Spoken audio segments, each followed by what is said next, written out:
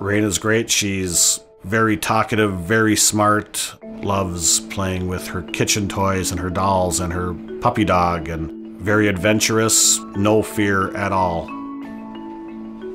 It all happened in Thanksgiving of 2019. We were in Chicago visiting my sister and her family down there, and the day before Thanksgiving, my wife pointed to my daughter's neck right in here and said, "What's this little lump here?" It felt to me like a swollen lymph node. I really didn't think anything of it and said, okay, when we get back to Fargo, we'll go see her doctor and just have him check things out.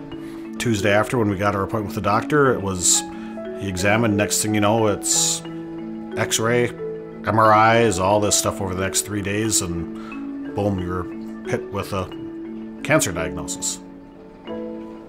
She had stage 4 neuroblastoma. Nothing can prepare you for hearing that your 5-month-old baby has stage 4 cancer. We were ready, prepared to do absolutely anything, no matter what it was.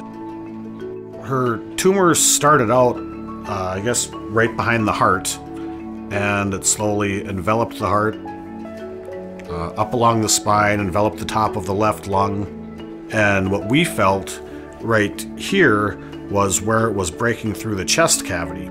So it broke through the chest cavity, up along inside to the base of her skull, and then infiltrated the spine just a little bit. Reina's treatment involved chemotherapy, which she'd end up having to do 4 different cycles, and I would spend the nights in the hospital there with her.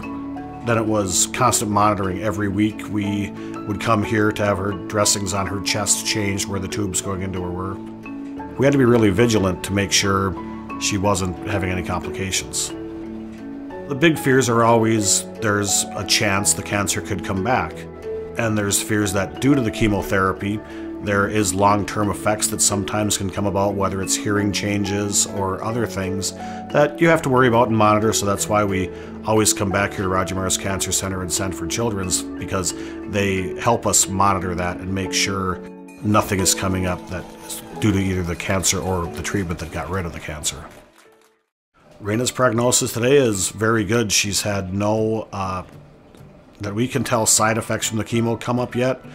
My hopes and dreams for Reina, one that would be, that I would love to see, is if she could become a great piano player. She's got big hands, long fingers. I noticed that right away when she was born, that she seemed to have those perfect hands for playing the piano. The care Reina received at Sanford Children's was phenomenal. Having care close to home is one of the best things you can possibly hope for. Words can't express how thankful we are.